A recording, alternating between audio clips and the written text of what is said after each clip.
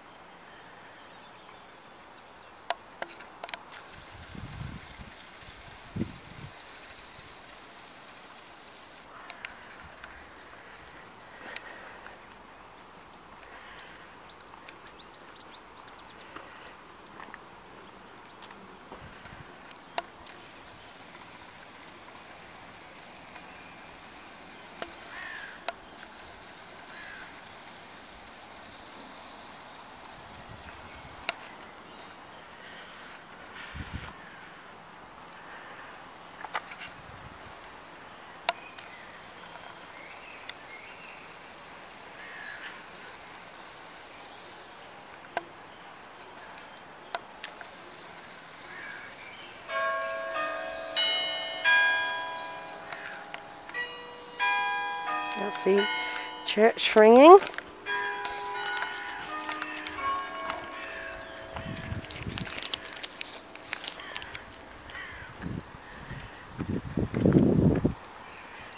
See a bridge over there, and that's the Fourth of the Forth, or whatever you call it. Big bridge right over there.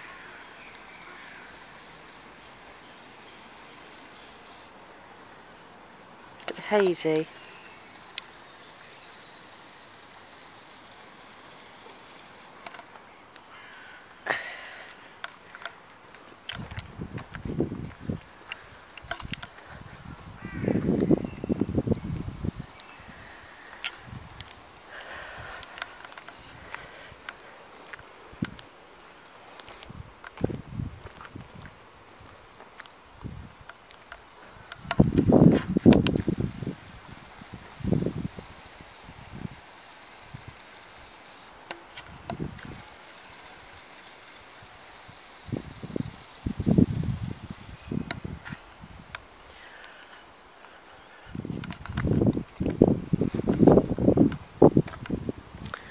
I'm just doing a small part of the church.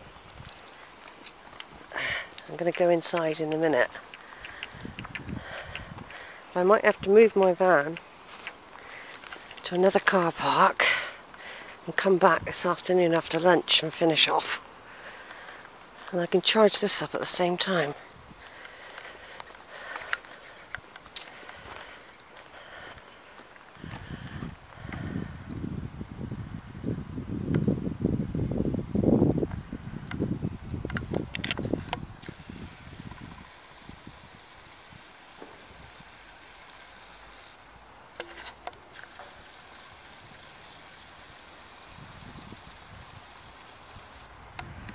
It's a lovely day. It's turned out a lovely day, which helps with imagery.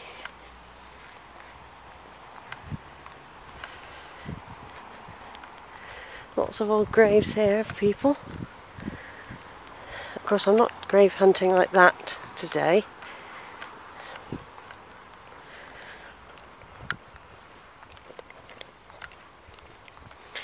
I'm just coming back this way to get a view of the church from here. The abbey and the palace, I should say, but being the parish church. That building right over there, I've got a feeling that is now Dunfermline Town Hall.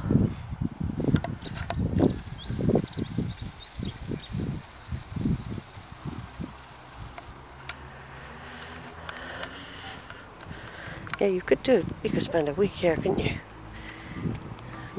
It might need another visit yet.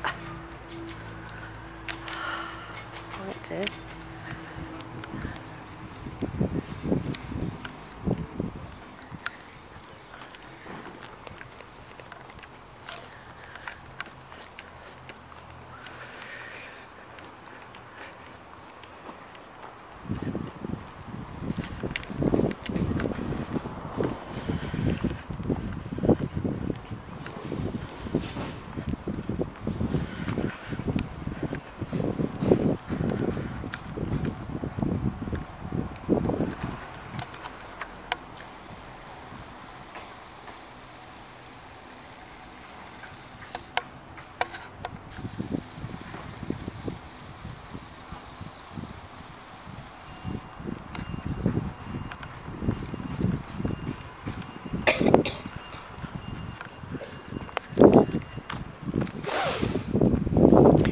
Margaret Shrine, that's what this bit is. St.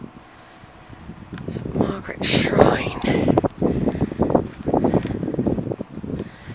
This could be a part of the church where David was buried. I mean, look, once there was railings along there, look. You can see.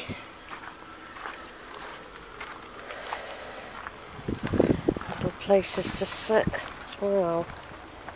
All the way around. This is David's mother, St. Margaret, the Chapel of St. Margaret. It was a fortunate church in the Middle Ages which possessed the body of an important saint. Not only did the sanctity of the relic cast an added glory on the church, but the offerings of the crowds of pilgrims were a welcome addition to the finances. These offerings often made it possible to undertake major rebuilding. Having a saint in the family was also to the advantage of the royal family of Scotland, which after the time of Margaret and her son David I was rather less noted for its saintliness. Oh, let's see that then. Wasn't expecting that. I'm just going to turn off a minute, take some photos of this memorial to St. Margaret. So he was a saint, so was his mother then.